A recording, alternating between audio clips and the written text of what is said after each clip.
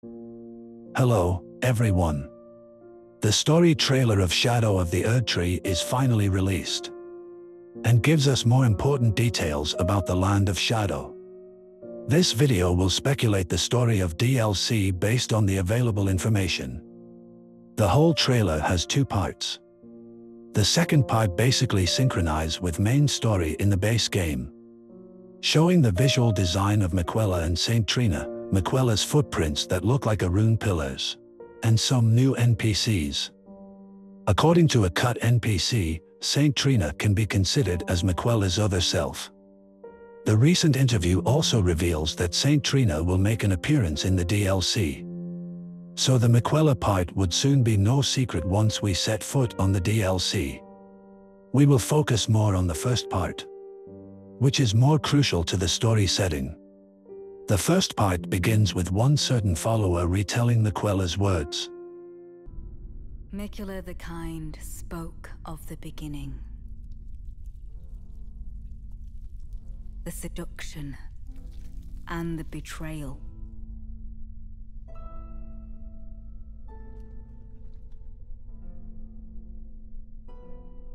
An affair from which gold arose.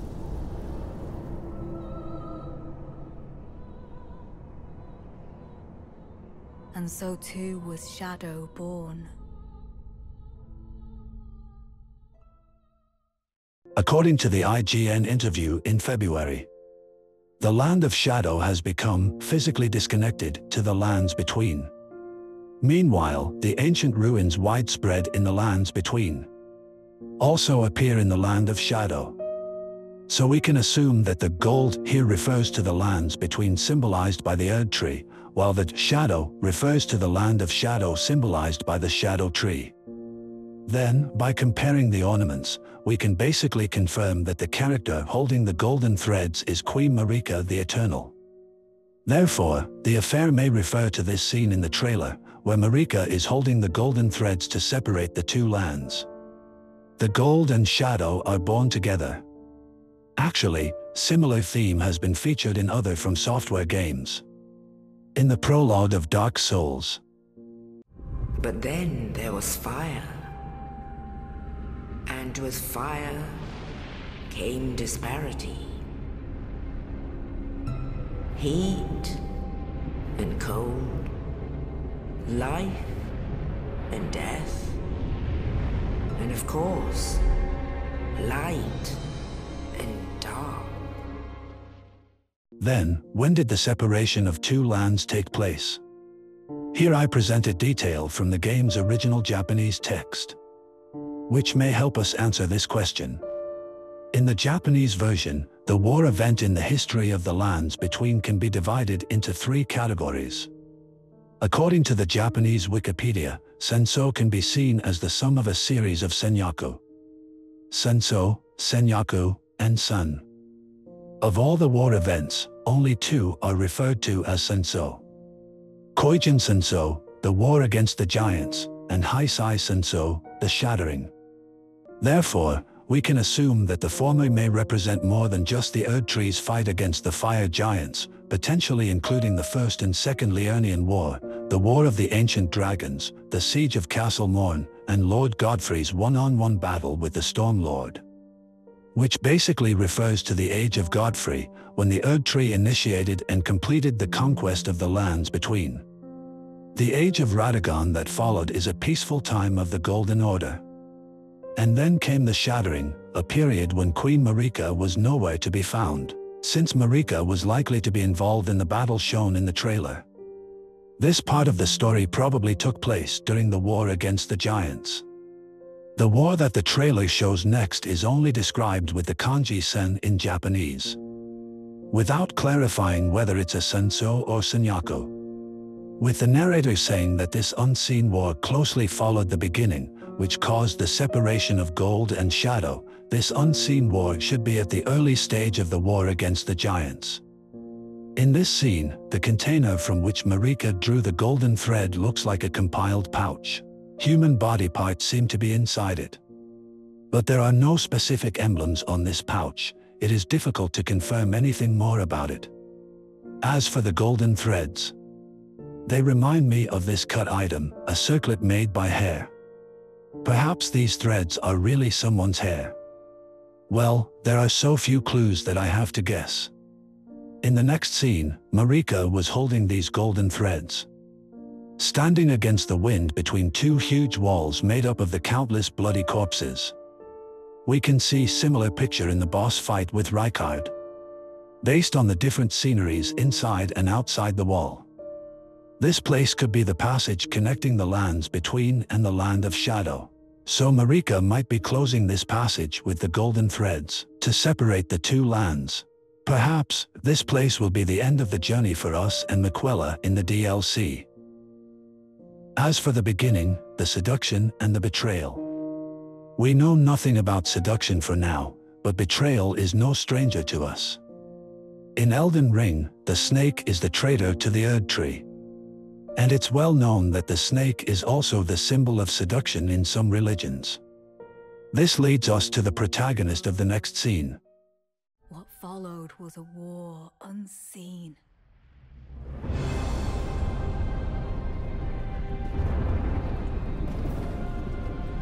One that could never be put to song.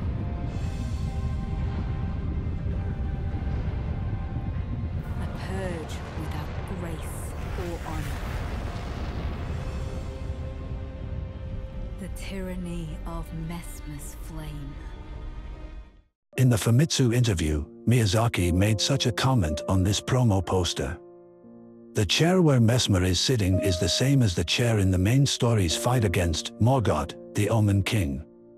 So he is also on the same level as Godric, Melania, Radon and Rykard, also called Child of Marika. In my opinion, what Miyazaki actually means is that Messmer can be considered as a demigod. Messmer, the demigod who entwines the twin serpents, has initiated a special military operation. He drove the Wicker Man as well as his armies to burn a city down and commit massacre.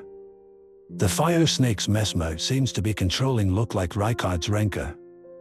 In the video about the gameplay trailer, we had analyzed that Messmer's flame is a combination of flame and death, taboo for the Erd Tree. The source of this skill is very likely to be the Glowmide Queen. She was once Marika's rival as an Empyrean, but was eventually defeated by Malekith. The black flame lost its true power when destined death is sealed away, and the Hex of Gelmir has lost. Afterwards, Rykard breathed new life into the legacy of the Glowmide Queen. He not only revived the serpent belief and accepted the godskins, but also altered the black flame. Rykard's Renka, the terrible power of Rykard, also expresses the core of black flame. The combination of death and flame. So, does the betrayal mean that Messmer, the child of Marika, has turned to the Glowmide Queen and become a traitor to the Erd Tree? The trailer later shows the enemy Messmer faced in this war. An Omen lion dancer is about to bite Messmer, and Messmer responds by igniting flames from his hand. In the next scene, the lion has already been impaled by Messmer. As you can see from the official images, both the lion dancer and the Wicker Man have a feature of the Omen horns. But the Erd Tree force led by Marika has always been intolerant of the Omen. So this scene now looks like a civil war of Omen cultural background. Moreover, this unseen war has been described as a purge, which suggests that the military action initiated by Messmer was more like a coup. His position becomes more and more confusing. Did he really betray the Erd Tree? Let's review the first line of the trailer. Miquella the Kind spoke of the beginning. Both the beginning and the war unseen are what the followers heard from Miquella. If we consider the time point of these events to be in the early part of the war against the giants, it is unlikely that Miquella, who was born by Radagon and Marika, would have experienced that period of time in person. So Miquella has too heard these things from someone else. Though the snake betrayed the Erd Tree thing has been universally acknowledged by the folk, it does not necessarily reflect the truth. If one were to watch this trailer for the first time, one might assume that Messmer the traitor initiated a vicious betrayal to the Erd Tree, and thus Marika discarded this demigod by sealing him into the land of shadow. However, it is the lion dancer of the Omen cultural background who were impaled by Messmer in this war. Also, in the gameplay trailer, Messmer himself is talking about the Lordship Ascension, in front of a statue of Marika carrying a child. He himself seems to believe that he is still loyal to Marika. This is his subjective expression. If Marika initiated the separation of the two lands at the same time that Messmer started the unseen war, then naturally those in the know would have been sealed along with it. It makes sense that the inhabitants who stayed in the lands between would simply think that Messmer was a traitor. So in my opinion, the story may go like this. Messmer is actually a double agent. Firstly, he pretended to betray the Erd Tree by turning to its enemies, the Glomide Queen Force and those of the Omen cultural background. Later, with Marika's separation of the two lands, Messmer betrayed his new friends and massacred those of the Omen culture background. Eventually, the Land of Shadow, a gathering place of the defeated, has been physically disconnected from the lands between. Messmer then became the warden of this massive Evergale.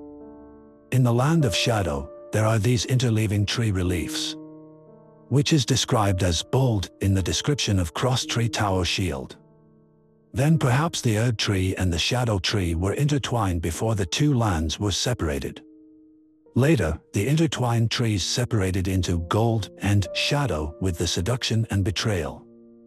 As to whether it's the Shadow Tree or the Erd Tree that Messmer raises his spear to honor, and what exactly is he loyal to, we'll need to find out in the DLC. Finally, I would like to discuss the possible locations of this unseen war.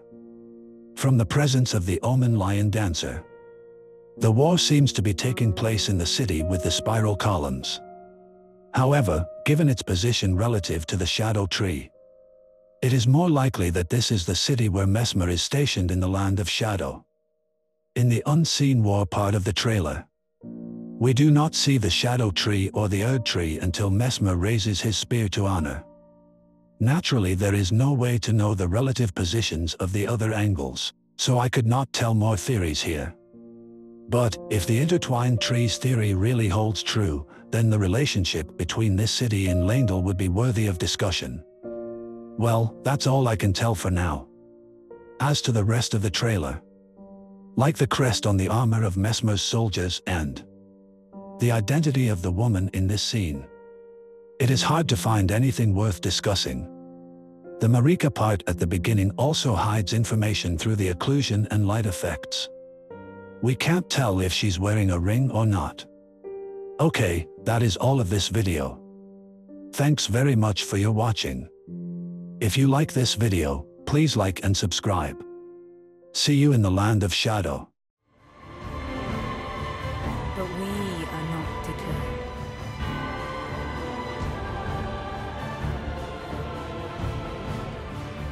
We choose to follow.